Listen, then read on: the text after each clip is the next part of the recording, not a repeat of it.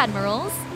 Feeling unsure and confused about where and how to start your first voyage? This beginner's guide to Uncharted Waters Origin is here to help. Let's dive right into the second chapter of the guide.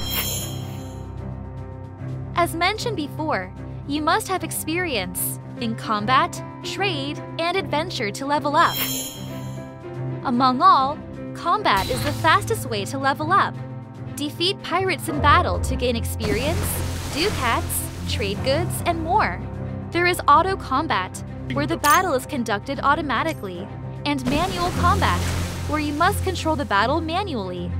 Check out the combat guide from the options for more details on how battles are carried out. Strategically use the 4 skills of duel, melee, artillery, and ramming to win your battles. Next, we have trade. Trades are quests that can help you get currency the fastest. You can make profits by buying cheap trade goods and selling them for a high price. You can get more profit if you sell your trade goods at ports that are far away from where you bought them.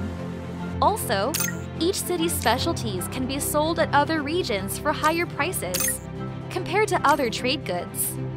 So try selling each city's specialties at other cities. There are also peak seasons and low seasons for trade goods. Trade goods at peak season are marked with a green ribbon, and you can buy more of them during these times.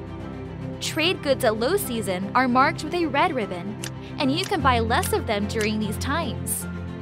Depending on a mate's skills, you can apply buffs such as bargaining, increasing purchase trade goods, decreasing purchase prices, and increasing selling prices. So, choose the right mates for your ship and increase your profits. Lastly, we have adventure. With adventure, you can discover new regions, explore terrains, and collect discoveries. You can earn blue gems or ducats for your discoveries.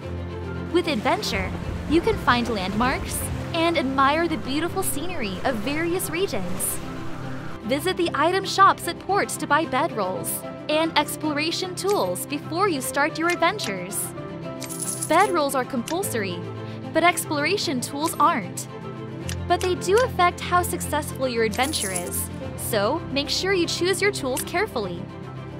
If you dock your ship near land and press adventure, you can get the ship parts available in that region. You can then report your discoveries and expand your collection. That's the end of our guide's second chapter.